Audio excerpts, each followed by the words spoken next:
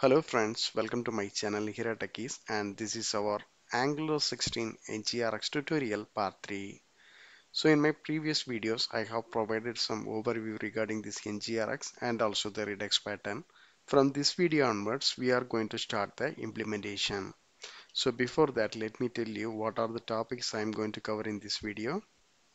And the first thing is we can create one brand new Angular 16 application. Throughout the series I am going to use the same application only. And next thing is I'm going to install this NGRX store library. So after that we can define some basic state and actions and reduces for implementing one basic NGRX example. First let me create the application ng new lan NGRX. So the routing is needed and CSS. Okay, the installation gets completed. Now let me open this application in our Visual Studio Code. Okay, this is our created application. And the next thing is I am going to install this NGRX store. So in this new terminal, so let me execute the command. See npm install at ngrx/store. So this is the npm command. Similarly, we can use the ng and an also.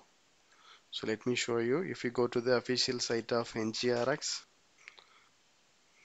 you can see the ng command. It is installing the latest version. So even if you are not providing also, it will install the latest only. And similarly, yeah, pm command only we are using. So now the installation gets come, and this NGRX 16.0, the latest version is installed. Okay, this is fine. And next I am going to create the files for the state, actions and also reduces. Okay, for the example purpose we can consider one basic example, counter logic. Okay, first let me create one service. So inside the shared folder, so let me provide the name as master service. Okay, the new folder is created and also we have this service file. So inside that I'm going to create one new folder. The folder name is store. So here we can keep all of our NGRX files. Okay, so next let me create one file, so that is for our state. So since I said my example name is counter logic, so I can provide the name as counter.state.ts. Okay, and for similarly actions, counter.actions.ts, and the final one is counter.reducer.ts. Okay, now our files are ready. So here I am going to define our state. So already I have mentioned the state is nothing but an JSON object. So let me define my state here. Constant initial state. Here I am going to have only one property, counter. The default value is 0. Okay, so let me save this one. So and next I am going to create the actions. So in this action point of view we have three actions. Okay, the first one is increment, then decrement, and the final one is reset. So we have to create the three actions. So let me create one by one. Constant increment. For creating the action we have one function is create action, that is belongs to our NGRX store. Create action. So once I choose, it will be imported top of that. Okay, so here we have to provide our action name. While explaining this Redux concept I said like, so in this actions have the default property is type. Okay, so this type is the unique value.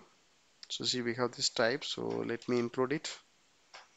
So I'm going to provide as the increment. So similarly, if you want to pass some parameter also we can do. So that I will cover in the separate video, okay? So next let me create the next action.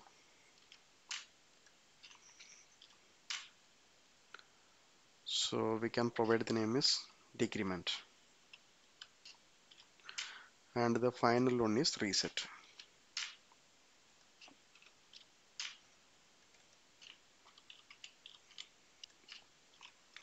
And one more thing, we are going to use these actions in our reducers, so we have to export everything.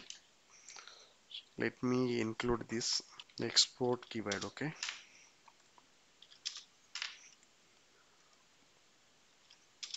So now we're done with our actions. Next, let me move on the reducer side. So reducers, it is kind of functions, okay? It will take two inputs. One is the actions and another one is the state. So based on the actions and state, it will calculate the new state that should be updated in our store. That is our concept. So let me implement our basic reducer for our counter application. Export. This is the function counter reducer. It's having two input. One is state and another one is the action. So let me provide the data type is any, okay? Otherwise it will throw the error. And inside the function we can return one more function, counter reducer. So here we can pass this state and also the actions. Now let me define this counter reducer. Constant counter reducer equal to, we have one function, it's called create reducer. So that also belongs to our NGRX store create reducer. Okay, this is fine. So here we have to pass our initial state. So initial state already we have declared in our state file. So after that we have to use the on keyword that also belongs to the NGRX only. And here I am going to use our actions. So the first action is increment. And also it is imported. And here we have to use the state also. State. Then the lambda expression. So here we can return